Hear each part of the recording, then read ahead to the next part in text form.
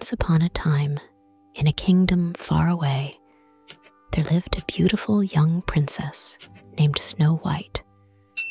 She was known for her kind heart, gentle nature, and her unparalleled beauty.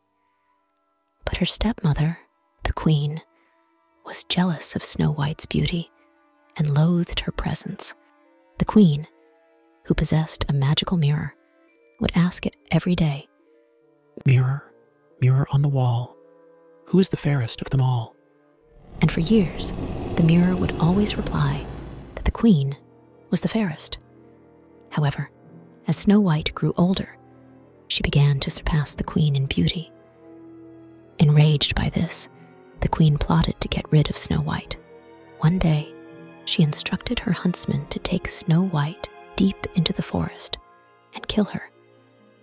The huntsman, however, couldn't bring himself to harm the innocent princess, and instead let her go,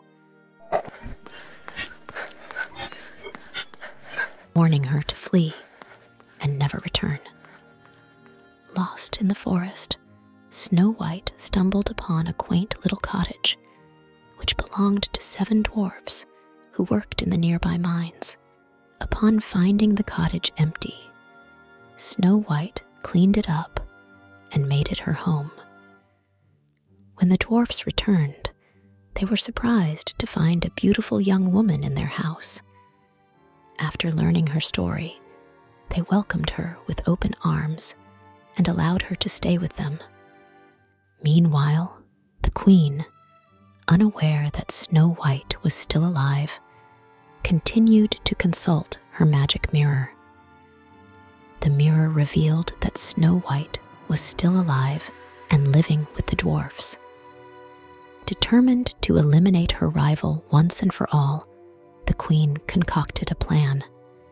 The evil queen disguised herself as an old hag and tricked Snow White into biting a poisoned apple.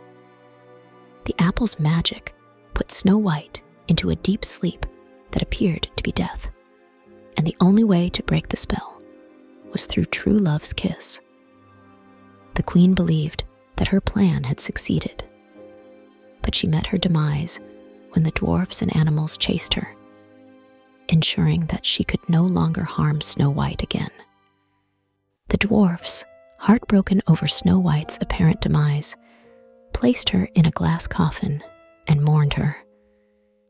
However, one day, a prince from a neighboring kingdom happened upon the glass coffin and was captivated by Snow White's beauty.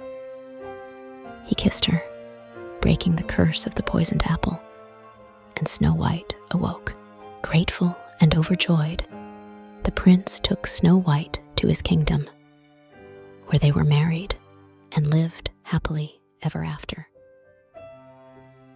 And so, dear friends, we learn that even in the face of jealousy and danger, love and goodness will always prevail in the end.